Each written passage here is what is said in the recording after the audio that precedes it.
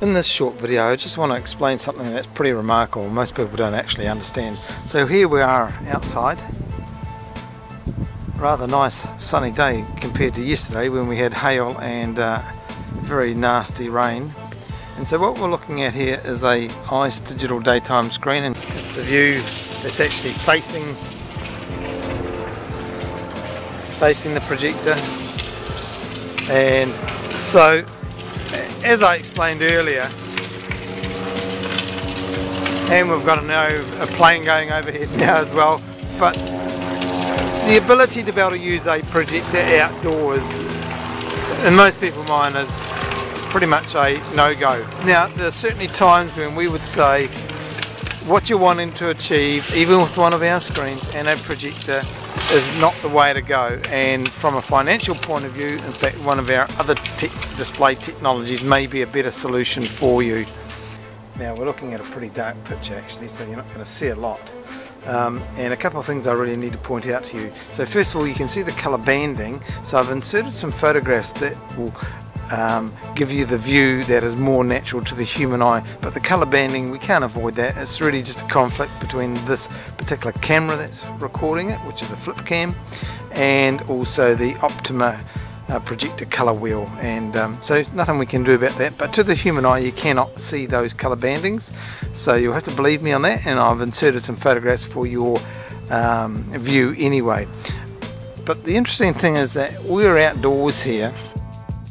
You could say that falling on the screen is just on, let's say, 2800 lux light, and we can see that on the meter.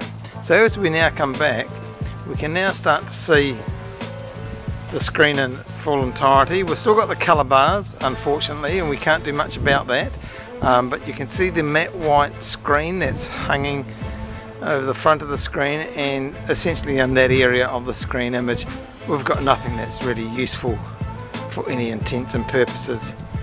You can make out an image, but certainly if you were selling that solution or wanting that solution for yourself, you would really be having a hard time explaining to your client why you're selling an image that's really not useful at all for any purposes.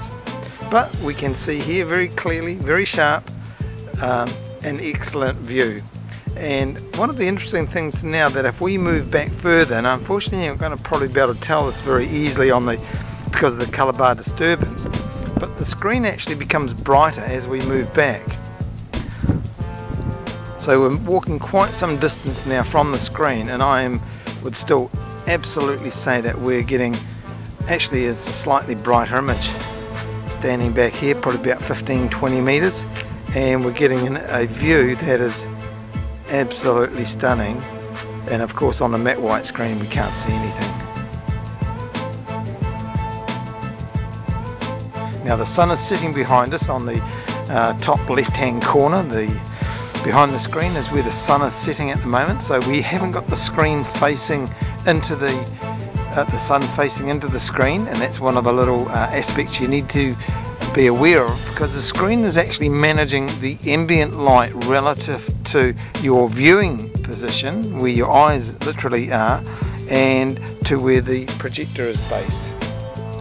And so in this particular scenario, you could say we're actually in the best scenario. That is, the screen is behind us, we've got an adequate 5500 lumen projector, we've got the screen in the shade which works to our advantage, and we've got a matte white screen hanging over the top, which actually will show you, irrespective of the colour bars in fact, that you cannot see any useful image on it.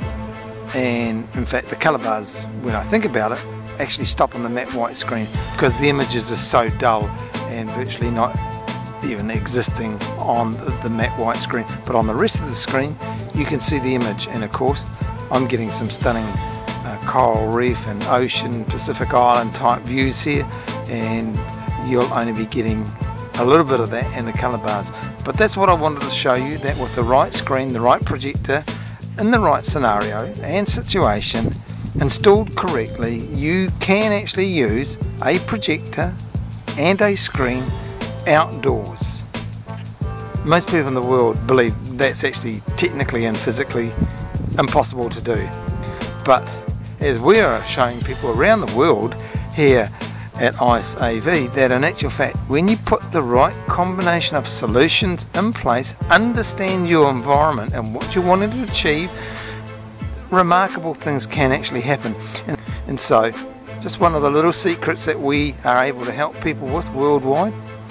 Remember, you're not always being told the truth when you go and visit a local AV company, because maybe they don't even know what the truth is, and they're just going to be trying to sell you a extremely bright projector on a very cheap matte white screen.